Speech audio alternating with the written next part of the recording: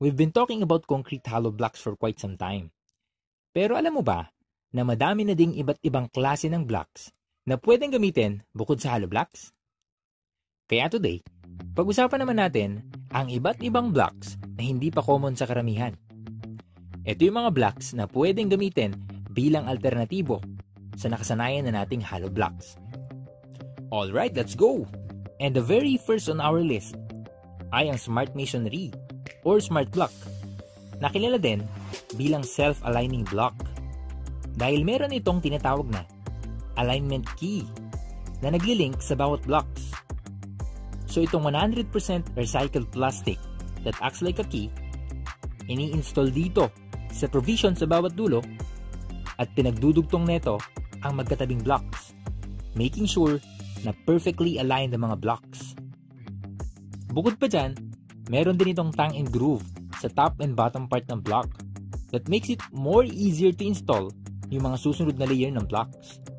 Sinisiguro din ng tongue and groove na ito na nasa tamang alignment ang mga blocks pagka-install.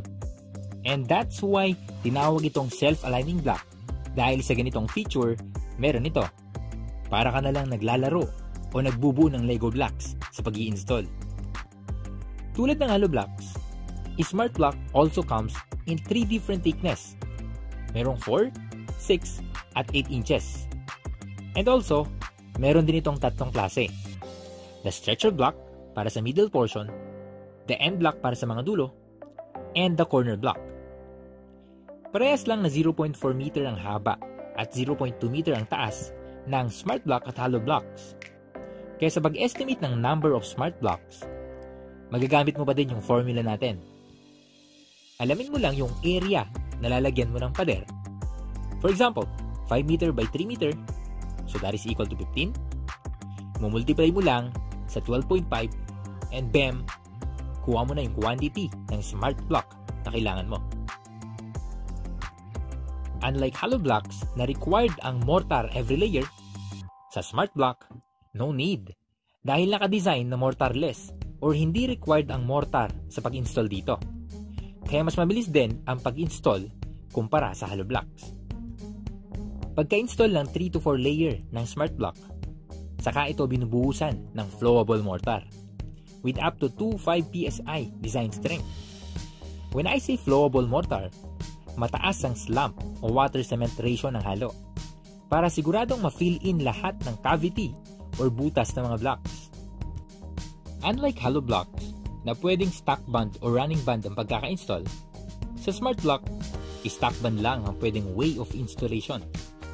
Dahil na din sa mga provisions like the alignment key at para sa mas effective na pagbubuhos. Pagdating sa reinforcement, since stock band ang pagkaka-install, it may require a vertical bar every blocks. And para sa horizontal bar, we may adapt yung every 3 layer. And another advantage by using smart block ay ang wall rendering o palitada. Dahil gumagamit lang ng product like this bilang pamalit sa cement plaster. And they call this a smart rendering. Dahil mas madali at mas mabilis kumpara sa nakasanayan na nating cement plaster. Ito yung mga actual test conducted para ma-check yung strength ng smart block. The hammer test, the sway test, or bond test. So yeah, pwedeng-pwede mong i-consider ang smart block bilang alternative sa hollow blocks. Alright, etong susunod naman, I'm sure most are familiar na dito.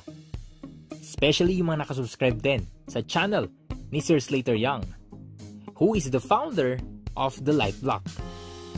LITEBLOCK, or we can say lightweight concrete, dahil more than 50% na mas magaang kumpara sa traditional na hollow blocks. And sa sobrang gaang ng LITEBLOCK, it can actually float into water. LITEBLOCK is almost solid. Meron lang itong 1 or 2 holes which are provision para sa vertical reinforcement. And later, lalagyan din ito ng flowable mortar. Meron din itong tongue and groove sa top and bottom part ng block, kaya madali lang din ang pag-install. Gumagamit din ng adhesive bilang pandikit sa mga blocks that makes it 2 to 3 times faster kumpara sa hollow blocks. Para ka lang din naglalaro ng Lego blocks sa pag-i-install. According sa technical data ng LITEBLOCK, merong dalawang thickness na available, 4 inches and 6 inches. Mas mahaba at mas mataas ang LITEBLOCK kumpara sa hollow block at smart block. Meron itong 0.5 meter na haba at 0.25 meter na taas. Kaya sa pag-estimate ng LITEBLOCK, kung sa hollow block at smart block, minumultiply natin sa 12.5 yung area para makuha yung quantity ng blocks. Sa LITEBLOCK naman, mumultiply naman natin sa 8 dahil meron lang 8 pieces na LITEBLOCK per square meter. Pagdating naman sa electrical embedment o mga electrical pipe sa pader, super easy lang yan sa LITEBLOCK dahil madali lang ang pag-cut o pag-trim ng block. You can simply use saw o lagare para sa cutting and chisel para sa pag-trim without worrying na madamage ang block. So ito naman yung mga actual tests conducted for checking the strength of LITEBLOCK. It is a very high heat insulation. Malaking factor to para mas tipid ang electricity consumption ng isang bahay. And also very high ang fire resistant with up to 5 hours compared sa hollow blocks with only 2 hours of fire resistant. And also checking for the load bearing capacity. And para naman sa plastering, very minimal lang din ang required na kapal. It can be 6 mm since even na yung surface ng LITEBLOCK. Unlike hollow blocks na kailangan makapal ang plaster dahil naghahabol ka ng alignment kapag kaskwala ng pader. According kay Sir SLATER Young, using LITEBLOCK is 20% cheaper kumpara sa traditional hollow blocks. With all these advantages, mula sa installation hanggang sa finishing, LITEBLOCK can be a very good choice bilang pamalit sa traditional hollow blocks. Alright, and yung huli sa list natin ng blocks ay ang autoclave aerated concrete o mas kilala sa tawag na AAC blocks. Sa lahat ng blocks na nauna, ang AAC block ang totally solid block at ito ay super lightweight din. More than 50% na mas magaang kumpara sa hollow blocks, kaya 3 times faster din itong ma-install. And unlike mga naunang blocks na may mga bakal or steel reinforcement, sa AAC blocks, dowels o kaya itong L bracket o U bracket ang ginagamit para ma-fix ang pader sa poste o sa slab. Hindi din kailangan ng mortar para sa installation dahil adhesive din ang gamit para pandikit sa mga blocks. And pagdating sa wall rendering o palitada, kaunting pahid lang din ng skin coat ang kailangan dahil very even na ang surface ng AAC blocks.